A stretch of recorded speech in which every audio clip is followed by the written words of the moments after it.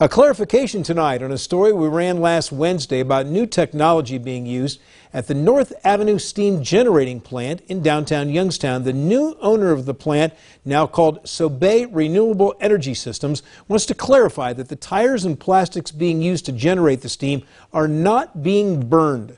Rather, a conversion technology is being used that converts the solid waste into a gas. Company officials say the gas the plant produces is very clean and that SOBE's emissions are equal to natural gas. On Sunday, 4 days after our story aired, the SOBE building was vandalized with graffiti reading "Cancer kills" and "Stop this now."